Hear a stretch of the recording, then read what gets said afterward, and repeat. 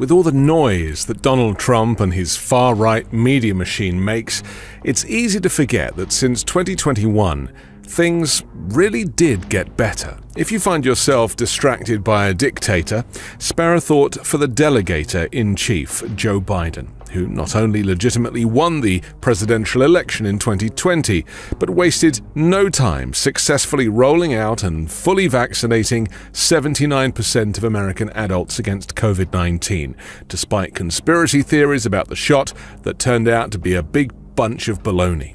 He also mailed over 740 million free COVID-19 tests directly to tens of millions of Americans. During Trump's presidency, the economy lost 2.6 million jobs. The unemployment rate increased by 1.6 percentage points to 6.3%.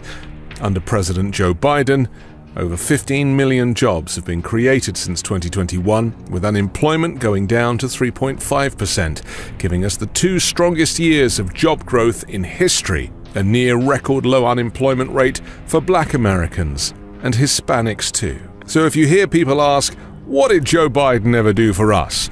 Remind them that millions of Americans are saving $800 a year on health insurance coverage. More than 40 million borrowers stand to benefit from student debt relief, infrastructure investments in all 50 states, D.C., territories, and throughout tribal nations. The CHIPS Act, a major bill to protect and improve American electronic chip manufacturing. And of course the Inflation Reduction Act, lowering drug prices, clean energy investments, reducing the deficit by $300 billion. Don't forget it was Donald Trump that sent it skyrocketing during his presidency. And so a steady reduction of Trump-era deficits projected to drop by more than $1.8 trillion.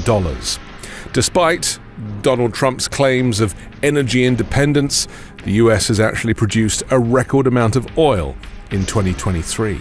It increased the maximum value of Pell Grants by $900, pardoned and released from jail those convicted of minor marijuana use, and took marijuana off federal Schedule I status. Biden has brought gas prices down by more than $1.60 from the peak of the 2023 summer.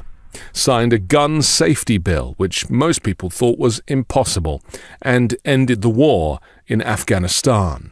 Crime and homicides are down from Donald Trump's levels. In fact, crime across the board is down, despite what Donald Trump tells you. Biden also rallied NATO to support Ukraine against Russian aggression and helped Sweden and Finland join NATO. Under Biden's first 3 years, net farm income has increased to $165 billion compared to Donald Trump. And let's not forget the $35 cap on insulin. That's an easy one to remember. The veteran health burn pit legislation that the GOP didn't want, signed by President Joe Biden. Signed a major rural broadband expansion so people have high-speed internet at home and can work from home. New rules for airlines prohibiting surprise fees and requiring automatic cash refunds. He saved union and non-union pensions. Over 31 million beneficiaries of the Pension Benefit Guarantee Corps were in danger of losing their benefits or having them cut, both union and non-union. Biden signed a bill to stop bank nuisance fees and nominated and successfully had confirmed in the Senate Justice Ketanji Brown Jackson, the first black woman to serve on the Supreme Court. Biden's economy extends Social Security and Medicaid solvency by years. The GOP wants to cut it. There's been a manufacturing boom taking hold across America. In 2 years, companies have announced nearly $300 billion in manufacturing investments in the United States. The lowest inflation rate among all G7 countries, which went down as low as 2.3%. Biden's FCC has stopped cable TV junk fees and signed historic bipartisan legislation protecting marriage for same-sex and interracial couples. And the president took historic steps to advance full equality for LGBTQ+ Americans, including reversing the discriminatory ban on transgender service members in the military, something that Donald Trump is keen to reverse. Since the Supreme Court took away the constitutional right from the American people, Biden and Vice President Harris have taken action to defend reproductive rights. The president has signed executive orders to protect access to reproductive health care, including abortion and contraception, and safeguard patient privacy and sensitive health information, and has made clear his commitment to fighting any attack by a state or local official who attempts to intervene with women exercising their constitutional right to travel out of state for medical care. The Biden administration announced debt relief for up to 20,000 Americans earning less than $125,000 a year, who all had Pell Grants in college, and up to $10,000 for all other borrowers below that income threshold. More than 40 million borrowers stand to benefit from all of this action, and about 20 million would see their debt entirely wiped out. He signed an historic executive order directing the federal government to use every tool available to advance equity and racial justice. As a result, the administration has taken bold action to narrow the racial wealth gap, invest in communities facing persistent poverty, and advance programs and policies to deliver racial justice. Biden signed legislation to put more cops on the beat and invest in community policing. He signed the Electoral Count Act, which takes long overdue steps to protect the integrity of our elections.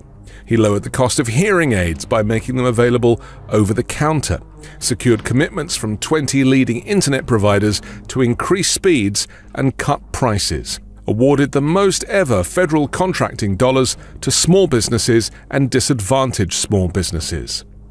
Biden rejoined the Paris Climate Agreement on day one to reassert the United States' global leadership to combat the climate crisis.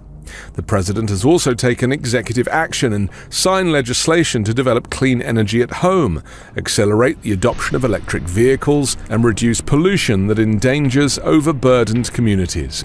And the president is lowering energy costs for families, creating good-paying jobs, and ensuring America leads the global clean energy economy in an attempt to reverse the climate crisis. So next time someone says, "What has Biden ever done for us?" remind them of this list, all of which is already a reality happening across America right now, much of which was not supported by Republicans. In fact, they refused to sign off on much of these bills, but were very happy to take the credit for them when they became a reality.